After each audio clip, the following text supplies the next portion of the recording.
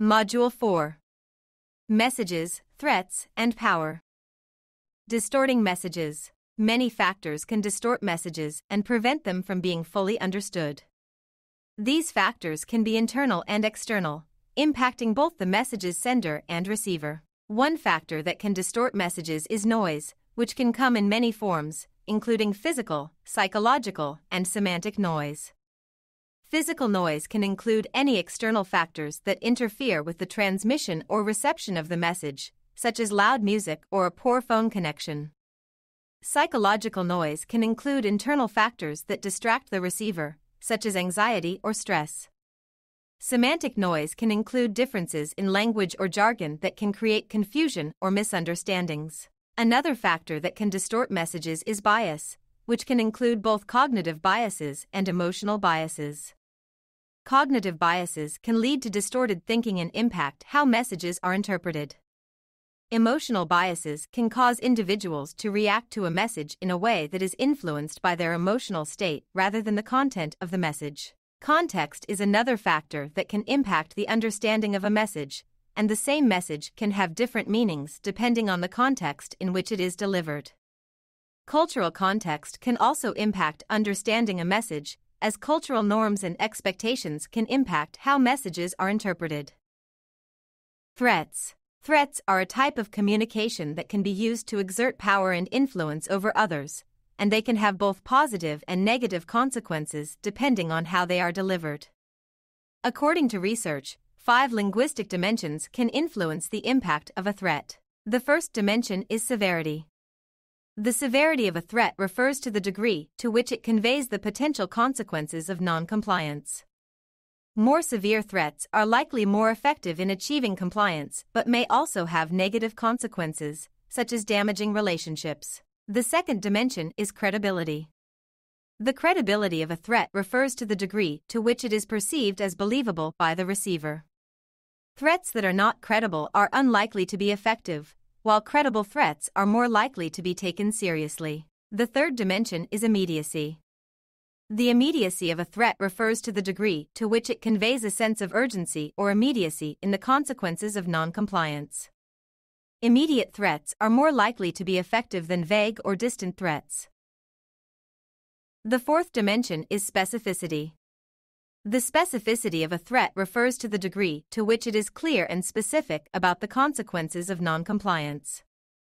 Specific threats are more likely to be effective than vague threats, as they provide a clear understanding of what is at stake. The fifth dimension is legitimacy. The legitimacy of a threat refers to the degree to which it is perceived as fair and just. Threats perceived as illegitimate may be met with resistance or defiance, while threats perceived as legitimate are more likely to be accepted.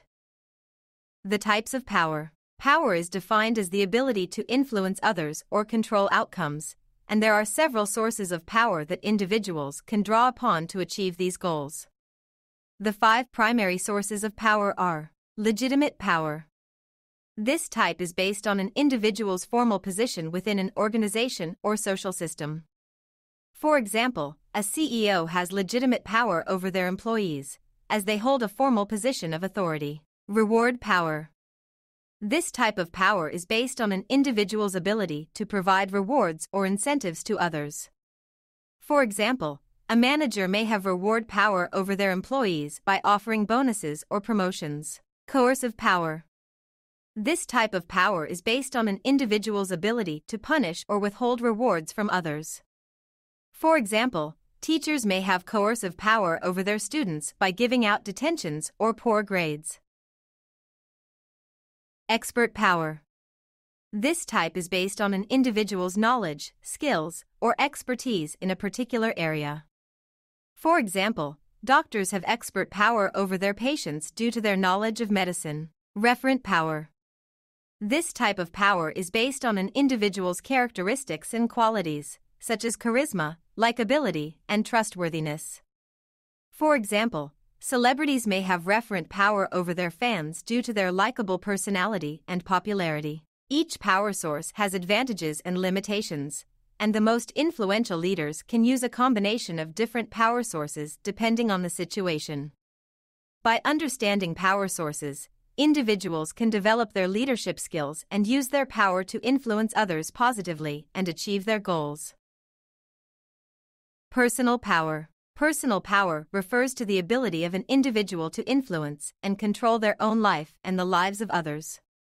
It is the ability to make things happen and achieve goals, regardless of the circumstances or obstacles that may arise. Personal power is not necessarily related to external factors such as wealth or status, but to internal factors such as self-confidence, self-awareness, and resilience. Individuals who possess personal power can often overcome challenges and achieve success in their personal and professional lives. Self-reflection, goal-setting, and strong relationships can cultivate and strengthen personal power. By developing personal power, individuals can take control of their lives and work towards their goals with confidence and determination. Behavior and motivation. People are motivated to behave consistently with their values because they represent their core beliefs and principles, and acting under them gives them a sense of purpose, identity, and fulfillment. Values can be derived from various sources, such as religion, social norms, or personal ethical standards, and can be deeply ingrained in a person's psyche. When people's values align with their behavior, they experience a sense of inner harmony and satisfaction. This is why individuals motivated to behave consistently with their values tend to be more committed, productive, and satisfied in their personal and professional lives. Religion can be a powerful motivator for ethical behavior, as many religious doctrines promote honesty, compassion, and respect for others. Social norms and ethical standards can also influence behavior, as people are often motivated to conform to their community's or society's expectations. Ultimately, people are motivated to behave consistently with their values because it helps them to achieve a sense of purpose, meaning, and personal fulfillment. By acting per their values, individuals can develop a strong sense of identity, build strong relationships, and contribute to the betterment of society. Communication model. The correct order for the communication model is that the sender encodes the message is transmitted, the receiver decodes the message, and the receiver provides feedback to the sender. Email communication. Email negotiations can be susceptible to 4 biases that may threaten the negotiation process. First, there is ambiguity bias, where the need for nonverbal cues in written communication can lead to misunderstandings and misinterpretations of tone and intent. Second is the disinhibition bias, where the anonymity of email communication can lead to more aggressive or impulsive behavior that may not occur in face-to-face communication. Third, the cognitive overload bias, where the volume and speed of email communication can overwhelm the receiver and hinder their ability to process and respond to the message effectively. Fourth, the confirmation bias, where pre-existing beliefs or stereotypes can influence the receiver's interpretation of the message and lead to confirmation of their own biases. Organization sources of power. In negotiations, organizational sources of power can be a crucial factor in determining the outcome of the negotiation.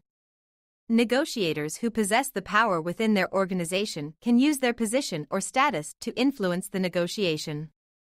For example, negotiators with legitimate power may be able to make decisions on behalf of their organization. In contrast, those with expert power can provide valuable information or insights that can impact the negotiation. However, it is essential to note that relying solely on organizational sources of power may only be effective in some situations. Negotiators should also consider other factors, such as the other party's sources of power and the overall goals and objectives, to achieve the most favorable outcome.